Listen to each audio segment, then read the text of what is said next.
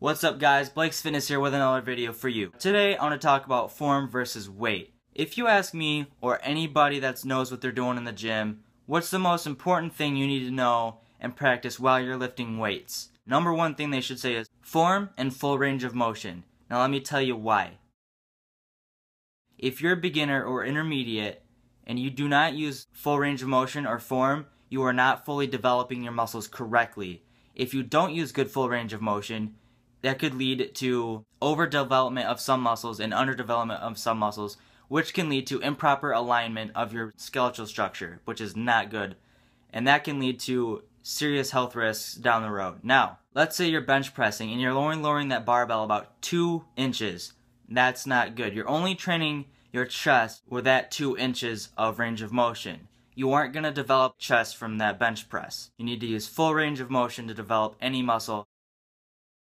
If you're using too much weight, which means you probably aren't in good form and you probably aren't using full range of motion, you can cause serious injury to any part of your body. Let's say you're doing a deadlift and you're using too much weight and you look like you're about to snap your back in half.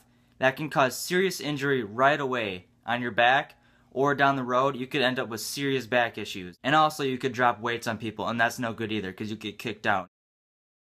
When you're in good form, when you got your back straight and you're doing everything correctly and using full range of motion, all your internal organs are properly aligned and makes you feel great, makes you feel like you can do the amount of reps with the amount of weight that you got. 4. A lot of beginners, even if they have bad form or not using full range of motion, any kind of weight movement is a shock to your body, and that means your muscles are going to grow. Now, that's a good thing and that's not a good thing. Good thing is your muscles are growing. Bad thing is you're not training them properly. In continuation to when you see that muscle growth when you're a beginner, you get that beginner's ego. When you see your body start changing, you want to load up and load up and load up all that weight and try to go all out. Bad. You'll end up with bad form and you're going to hurt yourself in the long run, or maybe right away.